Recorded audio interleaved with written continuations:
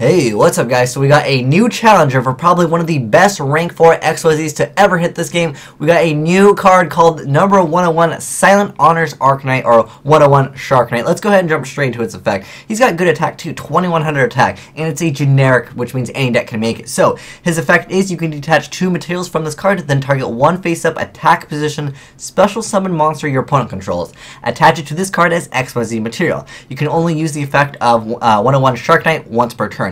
If this face-up card on the field would be destroyed, you can detach one material from this card instead. That is an absolutely absurd effect. He's got good attack, he's got really no downside, he can still attack the same turn, and you can get multiple things, as material for it. It's just, you can only use the effect once per turn. Sure, you lose both of the material, but that's fine. That means you get to steal their monster, and then you get to protect themselves. So, not only does it get rid of your opponent's monster, but you still have some type of utility where their card doesn't even hit the graveyard until they technically try to kill this monster, whether they destroy it by battle or by card effect. And then, technically, you still have, this card, on the field. You can kind of protect itself. And if you ever use some other card to, try to get more material on it, as the game is right now, there's not really any good cards you can just attach as material. There's not one card that you can just attach multiple material with that is really good in the game. Maybe in the future there might release some support where it's like, attach this card and count it as 2 materials or something like that. But this card, absolutely game breaking. I think this is a new card that we need to main deck. And if you guys are wondering when this card is coming out, it's coming out in Legacy of the Valiant. It's going to be super rare in the OCG, which means in Japan. So that means for TCG,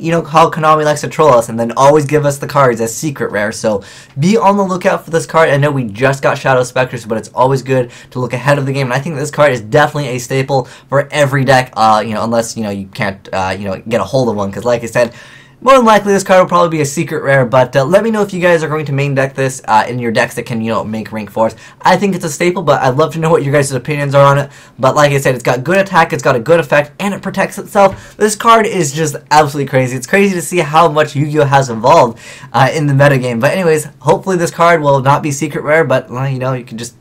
I'm waiting for it. But anyways, yeah, let me know what your guys' thoughts are on this cards if you have any. I think this card is kind of OP. But then again, I thought that generic rank 4 Noble Arm, like that beetle looking, the Kaiman Rider card that has the effect of like Judgment Dragon or something like that. That's a generic card. But yeah, this card looking absolutely hot. But anyways, thanks for watching guys. Asian Eyes signing out.